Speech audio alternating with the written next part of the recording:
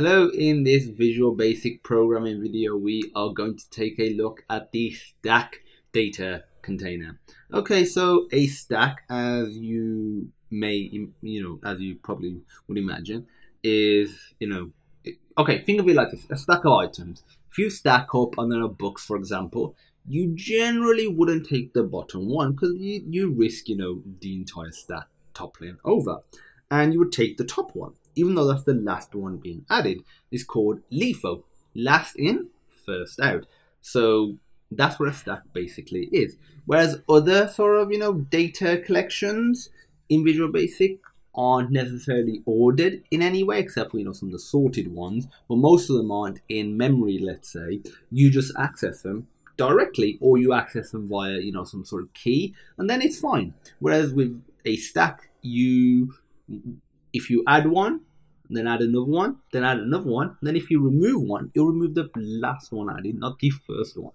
So let's just dive right in and create a stack. So just do dim, let's call it SDK as stack equals new stack. Okay, and we're going to do SDK.push. And in here, we just provide the value that we, are pushing. So if we put 1, and I'll just do, 1, 2, 3, 4, just to keep it simple. But you can put whatever you want in there.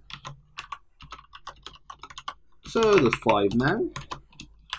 1, 2, 3, 4, and 5. Okay, pretty cool. Now let's just look at printing them out. For now, let's just just get that done, and we can do that like so. So we know that they are strings, so let's just create a string. So let's do dim, and let's call this str as a string like so. And now if we do a for each loop, so for each str in SDK, and if we just do console.write line, and in here if we just put str, run it, we get 5, 4, 3, 2, 1. So as you can see, it's in reverse order. So the first one it has access to is the last one that has been added, and you can add more and it'll be the same principle. So let me just remove one. To remove an item in a stack, it's really simple. You just pop it. So the technical terms are pushing and popping. So you push it onto stack or you pop it off the stack. And to pop it, you just do stk.pop. This doesn't take any parameters because it doesn't remove a particular one. It just removes the last one. And if I were to just run this bit of code again, and if I run it, what I'll do a console.writeLine, and do another console.writeLine, and I'll just put after popping, run it, and there we go. We have 4, 3, 2, 1. So the first one has been removed, or the last one I should say, sort of like the first one in the stack that we have access to.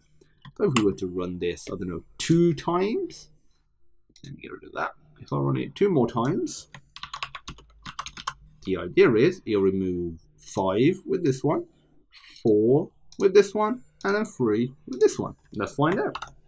There we go. It does 2 and 1. So that's pretty cool. And honestly, there's nothing more to it than that. There are some other methods that you can use when using stacks, like count, which allows you to get the amount of values, for example, and contain, so you can check if it contains a particular value. But for the most part, this is what you need to know. What I'll do is provide a link to all of the different features of stacks, so you can peruse it in your own time.